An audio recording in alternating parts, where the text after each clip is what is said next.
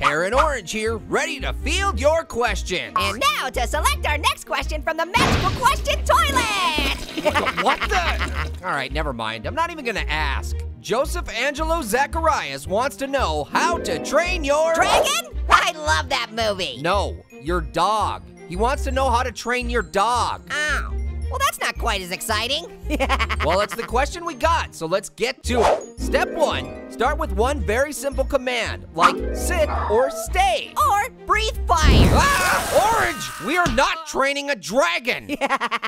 Okay. All right, next, reward your puppy's good behavior. If your puppy obeys a command, reward it with a dog biscuit or something. But it's possible that your puppy might be hungrier than that, so be prepared to feed him an entire horse if need be.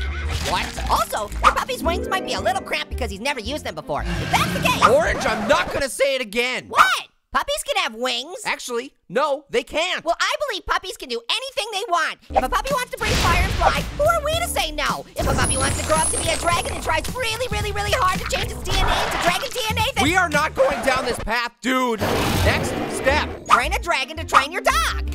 What? Or train a dragon to train you how to train your dog. Whichever is more efficient. Neither of those are efficient. Why wouldn't you simply just train the dog? Ooh, train the dog to train itself. That's not how it works. Train a train to train a dog. Ugh, and you've done it. This video is officially derailed.